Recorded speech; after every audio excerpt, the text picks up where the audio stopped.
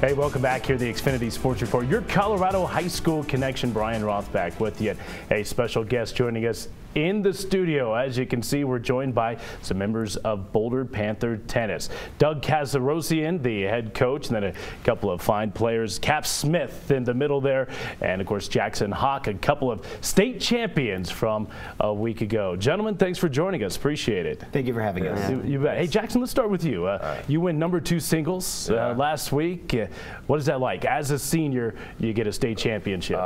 Man, a lot. I mean, I got to the semis twice, my freshman year and my junior year, and I just knew I had a good shot this year going in. And like, even though the kids had beaten me a couple times that I played in the semis and final, I knew that like I could take them both.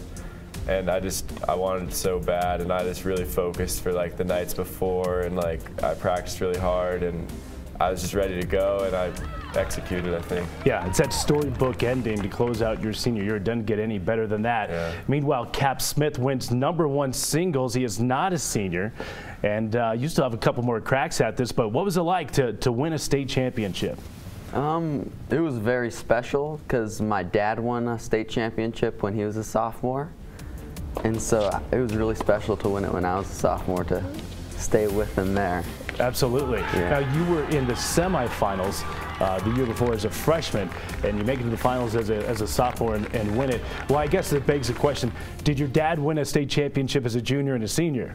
No, just as a sophomore. Just as a sophomore? Yeah. All right, so you still have a little more work to do. Yeah. Well, hey, Coach, talk a little bit about these two and the fact that they were able to take home state championships, and Boulder Tennis ends up in a tie for 4th.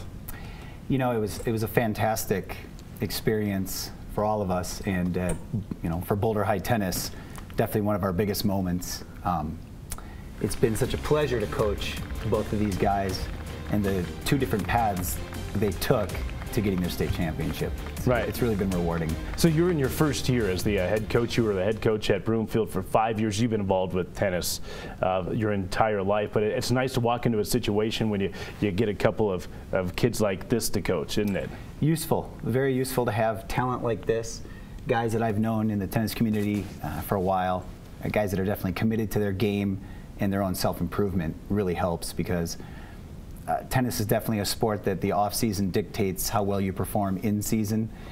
And I know for sure these guys really worked hard, and I think it really paid off for them. You know, they won a championship and saw their games ascending through the tournament, which as a coach is always easy, because if they're playing well and they're playing better and better and better as the rounds progress, you know that you really have a shot at doing something. And you know, I couldn't be more proud for these 2 guys, especially Jackson being a senior, fulfilling what he wanted to do out there on the court, and maybe throwing a couple of monkeys off his back along the way. Right. Jackson, talk a little bit about that match. You took on Charlie Franks of Denver East, and this was a kid who had beaten you twice in the regular season, but you got him when it mattered most. Yeah, I mean, I was so nervous the night before, like I couldn't sleep. I tried to like distract myself by like watching a movie the night before with my family, but I just couldn't. So then I like went down to my room and I strung a racket actually to like try and like just focus on the match. And then I slept terribly. I was like tossing and turning the whole night, and like I just couldn't stop thinking about it. And I went out and I was like, all right, I just know I got to turn these nerves to like energy, and I just executed my plan and played really well, I thought. And it felt amazing. Yeah, it was great. Yeah, I mean, if you have to win one match against somebody, you may as well get it done in a state championship match, exactly. right? Yeah, it was great. I was really pumped. So, Kap, let's talk about your championship match. And again, it really was one of the stories of the state tournament. You lose the first set, and then you're down 4-0. In the second set, and literally you're about 5 points away from being eliminated, from losing. But somehow, some way, you were able to flip the switch and turn that match around. How were you able to do it?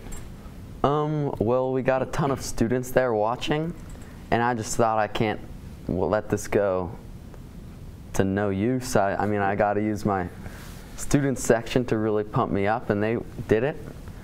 and that gave me the energy to fight back in the match. Yeah. So you end up winning, I think, what, 8 games in a row in that match. But to be able to start coming back, I mean, that's not an easy thing to do. I mean, was there any one thing that kind of spurred you outside of the students? I know you had a violation of ball abuse. I never even heard of ball abuse. A conduct penalty. It's a penalty. All right. Yeah. It's a penalty. Yes. All right. I haven't strung too many rackets in my lifetime. But talk about that. I mean, that seemed to maybe spur you a little bit. Yeah. So I just got a point penalty for hitting the ball a little too high while giving my opponent the ball. And I kind of got in an argument with the umpire, and that just kind of got me fired up. And so I just fought back in it from there. Yeah. And then you got the win. Yeah. Doug, talk a little bit about the future. Let's start with Jackson, who wants to go on and play some college tennis, and I know you believe he has the ability to do that. Well, without question, Jackson has the ability to play. He also has the will to get it done, which is so important, not just in tennis but in life. You know, as an incredibly successful singles player, I know that he will land in a great place, and he will be a great asset to any coach and any program out there, because he's willing to work incredibly hard, which is such a great attribute to have, and he has it for sure. So here's Kap Smith. He's only a sophomore. He's little. Little or not, you know, you talk about a pretty darn good player. What does his future look like? Phenomenally bright. Right. Kap plays with an innate sense of the game. His decision making is usually impeccable and very un-robot-like. It's such a pleasure to watch him play. He plays an incredibly beautiful game. He has phenomenal variety, off the charts for someone of his age.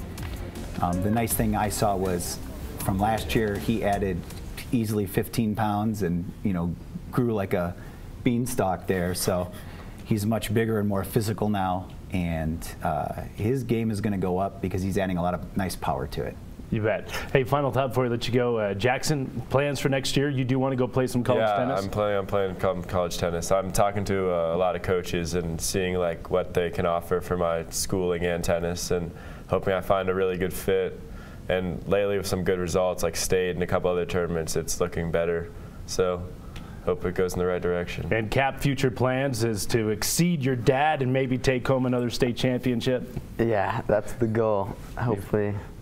I can beat him there. Yeah, that's right. Well, it's a pretty good tennis family.